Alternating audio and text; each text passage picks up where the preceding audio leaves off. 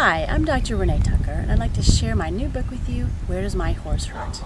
I designed this book for horse owners to find out if their horse hurts and where it might be coming from, and what to do next. There are body checkups in here that you can do yourself. You can check your own horse from head to toe to tail and find out where the problem is. Things like subtle lamenesses, back sorenesses, or even training issues, you can find out what the problem is yourself. Let me show you some things that are in the book. We have some beautiful color photos that show you exactly where to place your hands, and the how-to directions tell you step by step what to do next.